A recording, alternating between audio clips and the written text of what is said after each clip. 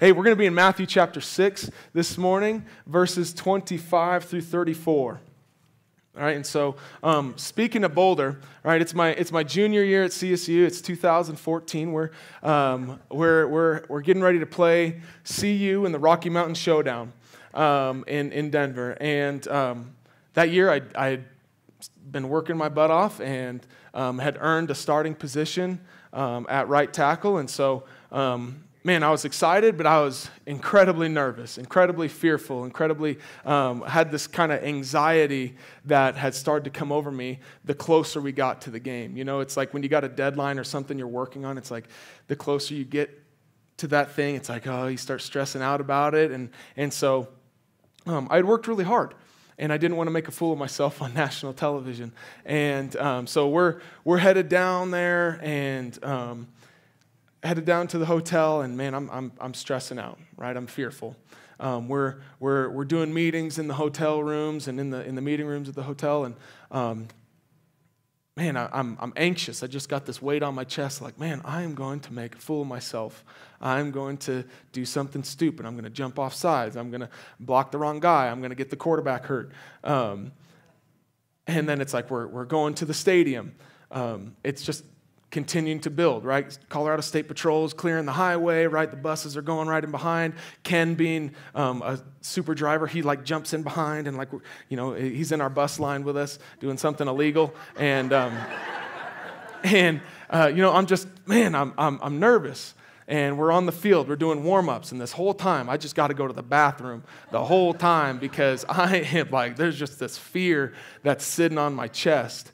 And I'm starting to get this feeling like, man, I am so inadequate. Like, there's no way that I should be doing this. I'm going to make a fool of myself. I'm going to give up a strip sack on national television. The guy, the John Madden guy is going to be up there circling me with the yellow pen, and I'm going to be like, this guy right here screwed up, and, it's just going to be embarrassing, right? And so kickoff finally happens, and they get the ball first, and they get a couple first downs, and then it's their time to punt. And so, here it is. We're getting ready to run on the field for the first time, and I'm just thinking, oh, man, I got this, my guard, right guard sitting right next to me, and or he's standing right next to me, and he kind of looks like a short, fat version of Sasquatch. And he's from Georgia, and he's like, hey, Sam, are you as nervous as I am? And I'm like, dude, yes, why don't you guys seem like you're nervous like I am? Because there's 3 other guys starting for the first time too. And I'm like, why am I the only one who seems like they're nervous here? And he's like, man, I'm about to, go to the bathroom right here. I gotta, let's just see what happens, And so we go out there on the field. I know the play, the first play of the game's going away from me. So I know, if I screw up, it's not going to be too bad. So I'm like, okay, all right, let's do this. And so we get down in our stance, and the quarterback starts his cadence. He's like, Blue 80. And literally right before the ball's getting snapped, Fred throws up, right on the field. And, and it's funny to think about now, but it was at the time, it was the last thing you wanted to see before you started playing. It's all right, what's my responsibility? What's my responsibility? Throw up, what? And then distraction. So it's kind of random. But as the game went on, right, that fear and anxiety started to recede based on the preparation that had gone into what is the opponent going to do? What is the guy that I'm going to face? What are his tendencies? What are his moves? What does he like to do when he's rushing the quarterback, right? So all that fear, anxiety, nervousness started to fade based on the preparation that was put into it. But this morning, we're going to talk about fear. We're going to talk about stress, anxiety, worry, all those things that kind of can be coupled together into one thing. And so I'm just going to call it by a couple different words this morning, but most of all, it's going to be fear. And so maybe instead of, me worrying about, football and throw up and stuff like that, maybe you're here and you got worry and fear about making your mortgage payment, right? You got fear and worry about putting gas in your tank. You got fear or worry about some concerning test results to come back from the doctor. Maybe you're fearing losing a loved one, or you're fearing about people finding out who you really are, or your deepest, darkest secret coming to light, right? And there are so many things that cause fear in us, right? A Gallup poll came out a couple years back that found out worry and stress is up 60% since COVID, and it has not dropped off since then, right? Considering the political climate we're in, inflation, the economy, right? The war in Ukraine, like all this stuff has just caused anxiety to just stay up, right? And it's stressing us out. It's making us fearful. I mean, like, seriously, like how many of you, by showing of hands, would say you faced fear and anxiety at some point, right? Okay, that's a lot of people. If you didn't raise your hand, you're a liar, okay, and you need to repent for that, okay? So, praise God, like there's gospel for you today. I'm just fooling. But hey, fear, anxiety, worry, like that's common. Like you look to your left, your right, like everyone around here has experienced it. So you're not alone in that, okay? But that's not how you were created, right? In Genesis 1 and 2, you see that God creates a perfect world, right? He places the sun in the sky, the moon in the night sky, puts the stars, names every single one of them, right? Creates all the animals, has Adam name them, right? And Adam and Eve aren't worrying about where their next meal is going to come from. They're not out here like, gosh, dang it, like I know God just created this thing, but man, it looks good. I really want to eat it, right? They're not worrying about anything. Every need that they have has been provided for because they know God is who he says he is, right? And so you see this turn happen in Genesis chapter 3 when sin finally enters the world, right? When man makes a poor choice, you see sin enter the world. And at the same time, you get fear, anxiety, worry, stress, all the above enter because of the choice that man made, right? And it's almost at the exact same time, you can imagine like being Adam and God saying to him like, from the dirt you were created, and the dirt you will return. And it's like at that point, like death is imminent, and it's just a matter of time. And so, it's important to note that like you weren't created to fear, right? We're going to talk about this later, but now that fear is in the world, like some fear is good, right? We're going to talk about fear of the Lord is a good thing. The Bible talks about that. There are some fears that we have that keep us safe, but fear for the most part you weren't created to fear. And the Bible repeatedly states, it's the most repeated phrase throughout the Bible is do not fear. Right? God is our provider. Isaiah 41:10 says, "Fear not, for I am with you. Be not dismayed, for I am your God. I will strengthen you. Yes, I will help you. I will uphold you with my righteous right hand." All right, and so let's pray, and then we'll dive into the scripture for today. Lord, we love you. We love you, Father. We know that fear, worry, and anxiety is not from you, Father. And you've given us the tools in your word to overcome it and to face it and to walk through it stronger on the other side, Father. So we love you this morning. I pray, Lord, that I would just be a mouthpiece as to what you have to say, and I would not say anything that you would not have me to say or that would be out of bounds for us today, Father. So we love you. In your name we pray. Amen. Amen. All right, is everybody in Matthew chapter 6? Except for me. All right, so we're going to be in verse 25. And so it says, this is Jesus talking. He says, "Therefore I say to you, do not worry about your life, what you will eat, what you will drink, nor about your body, what you will put on. Is not life more than food, and the body more than clothing?" It's kind of interesting here. He's saying, is not life more than just what you eat and just what you wear? Isn't that interesting to think about? And so you see here in the first line, it says, "Therefore I say to you, do not worry." So the Greek word for worry right here is mirimnao. Can everybody say that? Mirimnao, okay? And that means to divide into parts. To divide into parts. And that's what worry does. It divides. It divides your thoughts so you can't see the whole picture, right? It divides in a way that you're almost like tunnel vision. You can only see the negative. You can only see the worst case scenario. It only takes you to a place where worst case scenario, worst case scenario, worst case scenario. If this bad happens, if this bad happens, if this bad happens, oh no, kind of a thing, rather than seeing the whole part of it, right? And the word miramnao suggests a distraction, a preoccupation with things causing anxiety, stress, and pressure, right? It's a preoccupation with things. Everybody hear that? You're preoccupied with something, right? And so that kind of brings me to my first point of the day, which is the more value you put on a thing, the more fear and anxiety will surround that thing. Okay? So I use this as like, I used to drive a 2004 Chevy Tahoe with about 200,000 miles on it. And it was the most faithful car I've ever owned in my life. Like, the thing was solid, right? And but it wasn't the prettiest thing you've ever seen, right? Had a windshield, had a couple dents here and there. Candace straight up backed into it. And down at the door, I love you. There's grace for you too. But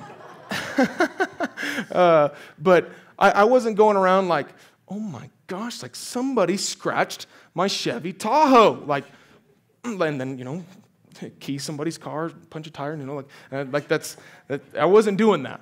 Right? Because this car, it meant something to me, but it wasn't like the end-all vehicle, right? I cannot take that same train of thought for my Ford Mustang, right? If I'm very careful where I park it, right? You park it over here, don't let anybody touch it, right? Don't take it down any dirt roads. We were very careful with it. And I cannot tell you the amount of stress and fear and anxiety that came over me when we're ending practice a couple weeks back and it starts to hail, and I did not look at the weather that day. Like, I assumed it was going to be good. Like, oh man, like I'm locking up the gates and everything. Practice just got done. Coach is somewhere else, so I'm like in charge of locking everything up, and I can't get this stupid lock to lock as it's starting to hail. And so like I finally get it, and I'm just thinking dead run to my car, like we got to get home. And unfortunately we did sustain some damage, but we got it fixed, we're good. But you can see the difference based on the value that I put on that thing, right? I held this Mustang up here, Tahoe's like way down here, Mustang up here. More stress, anxiety, and fear surrounds this vehicle based on the value that I've put on it. Does that make sense to you guys this morning? Right? And so as we kind of level up here, money. Can everybody say like money's important? Okay, nobody was raising their hands. We're not going to take an offering, right? We already did. Like, it's okay. All right, don't worry. Okay, but we could all agree here that money's important. We use it to buy our houses, to buy clothing, shelter, food, right? Necessities. But if we hold money and give it more value than what is necessary, then you will only find that fear, worry, stress, anxiety surrounds money. And it will steal all the joy out of life at that point. Yes, thank you. It will steal the joy out of what it takes to provide necessities, right? And so we can keep moving forward here, right? In your relationships, right? Specifically, like parents with your kids. Like I'm not a parent, but I've been parented, and like if you exalt and place so much of a value on your relationship with your kids to the point where you're fearful about like them taking a step out of the door, right? The classic helicopter technique as a parent, you're just hovering over them. That will steal the joy out of that relationship, right? It will rob them of experiences that will teach them life lessons, right? As parents, I'm not a parent, but I believe it's your job to lead them towards adulthood, right? To raise them in the admonition of the Lord, so when they're old, they will not depart from it. But if you never allow them to leave the house, how will they experience life, right? How will they ever fall or fail if they're never allowed to fall or fail, right? I'm so happy my parents allowed me to go to a public school, to go to a public university, right? We weren't, I don't think that they'd ever allow that now, nor would I, based on what's going on in the public schools. But they wanted us to be a light to the kids in the school. And based on the fact that they didn't hover over us or helicopter technique, like I failed a lot in life, and I did things that my parents would frown upon, and that I've asked for repentance or asked for forgiveness for, right? And the Bible is so good. It says that if you raise your kids in the admonition of the Lord, when they're old, they won't depart from it, right? And so I challenge you with that today. If you raise your kids in that way, when they're old and when they're struggling with something and when they seem like there's no way out, they'll return to how you taught them to be, right? And so that's my challenge to you today. So, but again, we can't elevate those relationships to a place where they cause us to fear over those relationships, because it will only steal the joy out of those, okay? Everybody getting that this morning? You guys good, awake? All right, here we go, verse 26. So it says, look at the birds of the air, for they neither sow nor reap nor gather into barns, yet your heavenly Father feeds them. Are you not more of value than they? Right, and so this isn't saying, right, based on my last point that, hey, you know what, I'm just going to sit back. I'm scared about this mortgage payment, but you know what? Hey, God's got me. I ain't going to go work. I don't need to work. God's got me. Right? I guarantee you, if you do that, you will not be making your mortgage payment that month. Right? If there's something like a treatment or something, a breakthrough with your health that you're waiting for, right? And the doctor's given you a recommended treatment plan. And if you're saying, no, doc, I respectfully disagree, God's got me. This will heal. God will heal me. I don't need to take any of your recommended healing plans or anything like that. Like, hey, I guarantee you that healing will not take place in the way that you want it to if you're not taking the doctor's recommended healing plans, right? There are some keys where maybe that's not appropriate, but for the most part, if you're not working yourself, how can you expect the Lord to work for you as well, right? If I'm not going out there grinding at my job, how could I expect the Lord to work on my behalf also? Does that make sense to you guys this morning, right? And so you see here in verse 26 that Jesus references birds, right?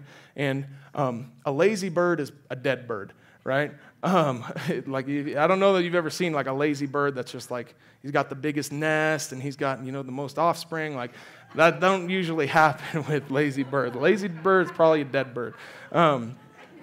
And so birds, like they're always doing something, right? They're always either grabbing sticks for the nest or hunting or killing something, bringing food back to the babies or like rubbing the eggs to keep them warm in the nest or whatever they do, right? Like, I don't know what they do. They got to keep them warm somehow. But yeah, that. But Jesus is saying, like, God provides for them, and where they fall short, that's where He provides for them. So after after they've done all that they can do to provide for themselves, that's where God fills in the gap and says, "Here you go. Here's your sustenance for today," right? And so as we move forward, verse 27 says, "Which of you, by worrying, can add one more cubit to his stature? So why do you worry about clothing? Consider the lilies of the field, how they grow. They neither toil nor spin. And yet I say to you that even Solomon in all of his glory was not arrayed like one of these.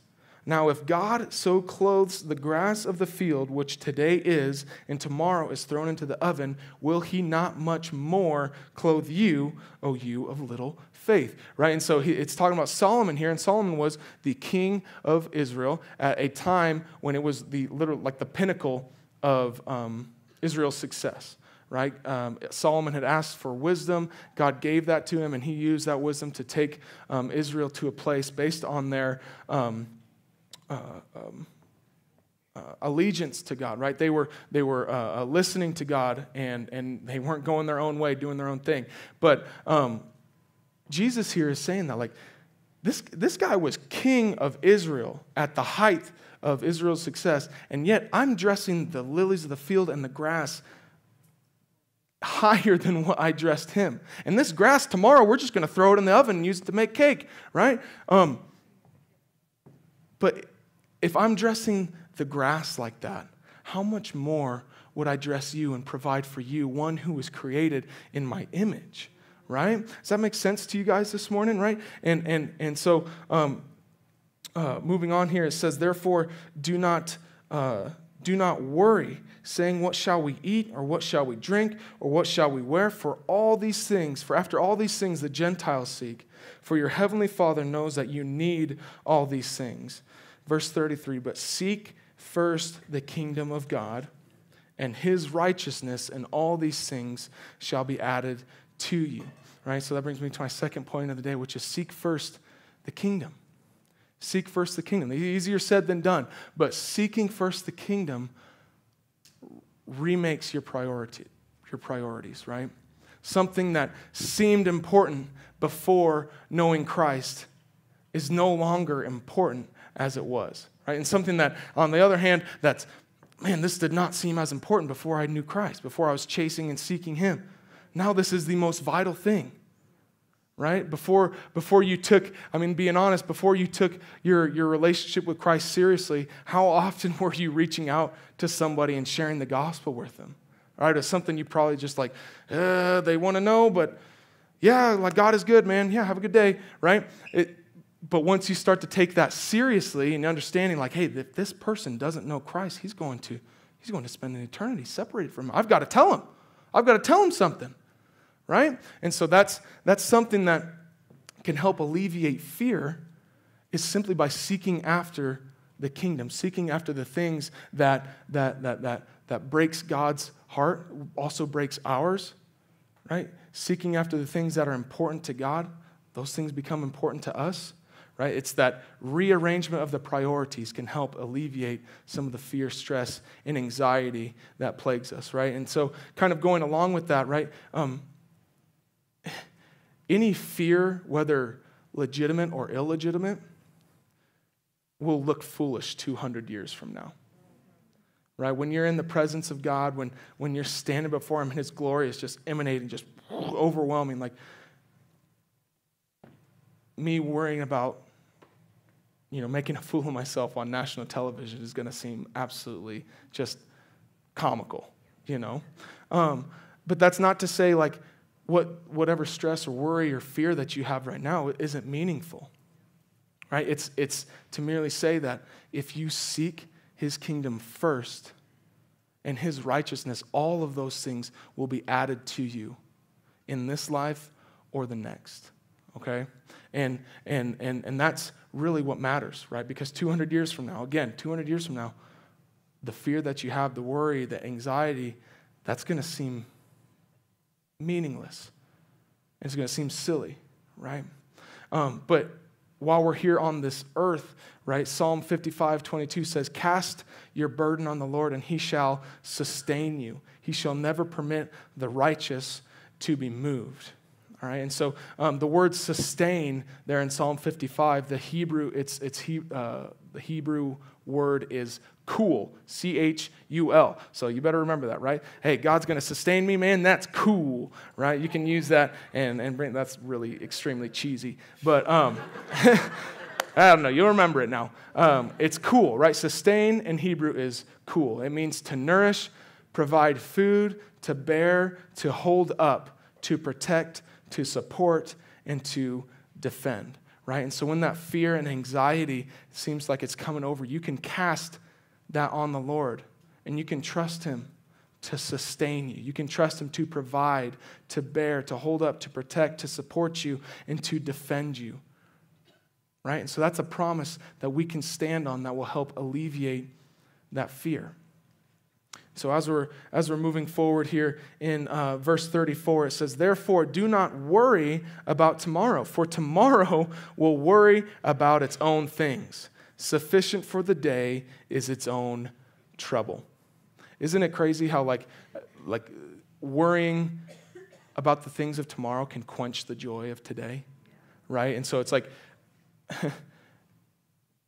if I'm so concerned about what is going to go on Monday, tomorrow, or next week, it can steal the joy of how God has provided for me today, right? How God has put clothes on my back today, right? Yesterday, I went to the grocery store. I got $150 worth of food. I got like a gallon of milk and 2 pieces of cereal, right? For $150. It's like, oh, geez, man. Like, all right, it's a real deal. But it's like, man, praise God.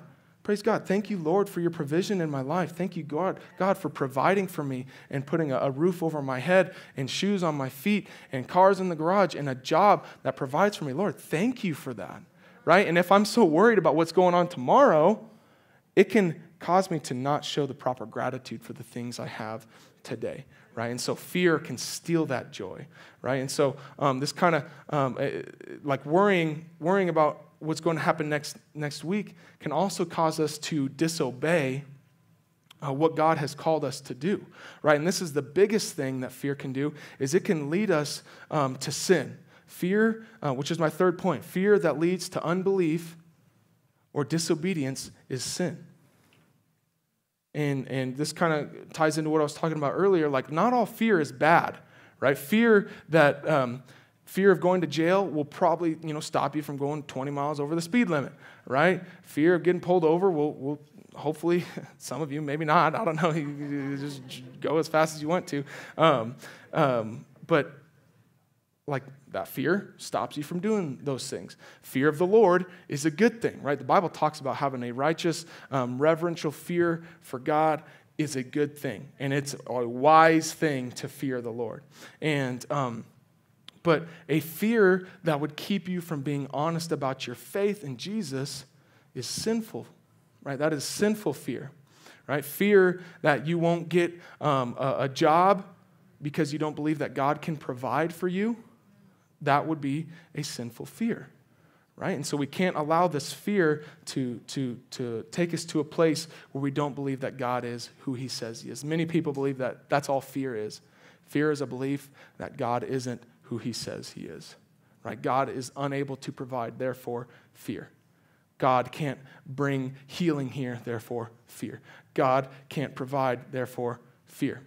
And so I love this quote by A.W. Tozer. He says, "I'm not too worried about the judgment on my Christian life. It's the things that I could have done but didn't do that worry me." And so as I kind of start to bring this thing to a close, we're all going to stand before the Father one day. And if you've professed to putting your faith in Christ and claiming him as Lord and Savior, then you're going to be welcomed in. But what is he going to say about the opportunities that you were too fearful to seize? What is he going to say, Sam, like, hey, I gave you these talents and abilities. Why didn't you act on that? Why did you allow this fear to overcome you? I told you, and I gave you all the tools in Scripture to overcome that fear. Why didn't you reach out to this person? Now this person has to spend eternity separated from me based on the fact that you would not reach out to them. You would not care. Right? Or luckily, like I was able to raise someone else up to reach out to that person. But why didn't you follow through on the gifts, talents, and abilities that I gave you, the opportunities that I gave you to share the gospel with somebody? But you let this fear overcome you that halted you from that. And that fear was not from me. And we read this book in men's group a couple, I think it was last year or so, and I was kind of diving into it to see what it had mentioned about fear. And the author was talking about how in Revelation, it says where Jesus will wipe every tear from their eye. Him, along with a couple other authors, believe that Jesus is wiping the tears from their eyes based on the regret that they have of not following through on the opportunities that God gave them to reach other people, right? And so that's my challenge to you today. Like, don't let fear stop you.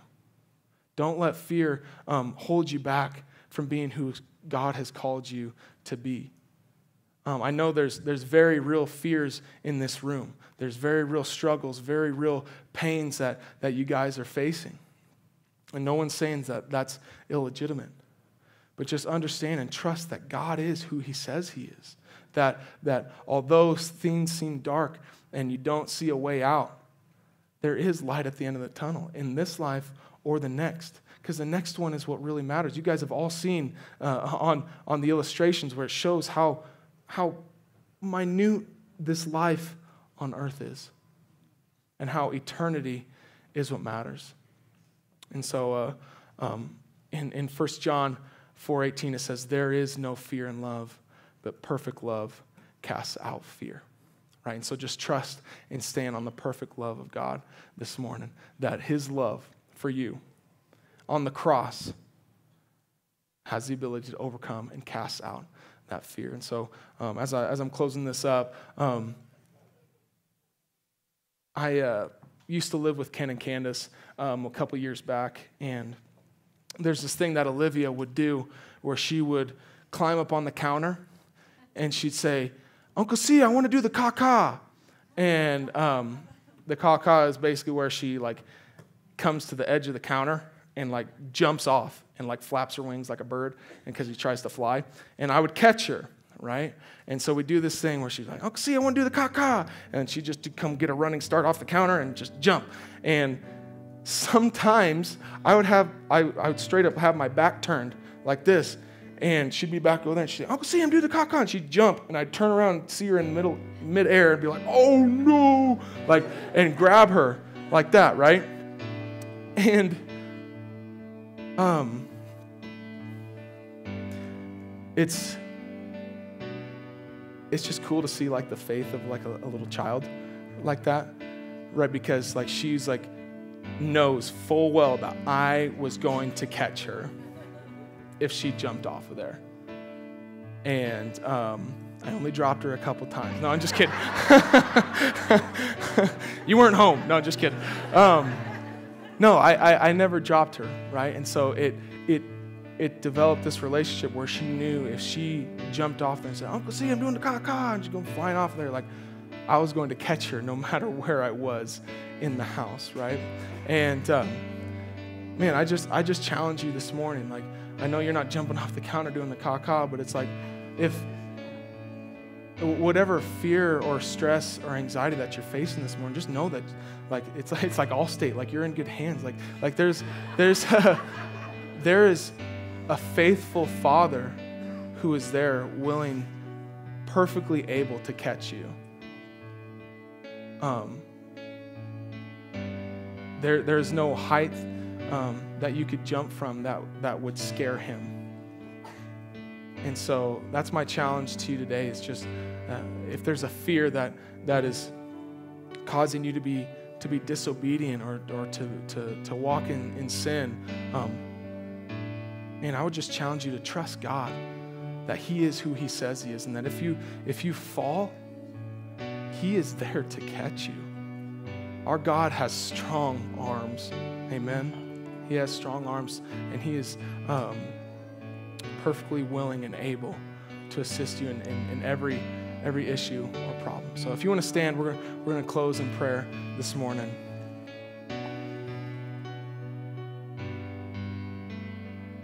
So if you just want to close your eyes and bow your heads. Man, this is just kind of a reflective moment. If you say, Sam, I'm struggling with some real fear right now, and it is causing a divide. It's causing pain in my relationships. It's causing me stress in ways that I couldn't even imagine. Will you just raise your hand so we know how we can pray for you this morning? All right, would you just raise your hand? Thank you. Thank you. We see those hands going up. We see those hands going up. Thank you. Thank you. Man, God is good. He has strong arms, and he is able to catch you. So we just lifted up this morning. Father, we thank you for today, Lord Jesus. We thank you that we know that fear is not from you, Father. We know that in your word it says that perfect love, your perfect love for us, casts out fear. And so that's the promise that we stand on today, Father, that you are who you say you are, that you provide for the birds. How can you not provide for us, Father? You dress the lilies of the field and the grass that's going to be burned tomorrow, but yet you provide for us. Father, so we stand on the promise of who you are today, Lord God. Help us to walk out of here and just face life in a whole new way, knowing that you are there to catch us in the middle of fear, in the middle of stress, in the middle of worry. Father, we know that we can cast our burdens on you and you will sustain us, Father. You will sustain us to the end, to the point where you say, my faithful servant, welcome home. Lord, I just pray that you would help us not to miss any opportunity that you have for us to reach out, to share the gospel, to love someone in a way. I pray that fear would not be that barrier that holds us from doing that, Father. We love you this morning. It's your name we pray. Amen.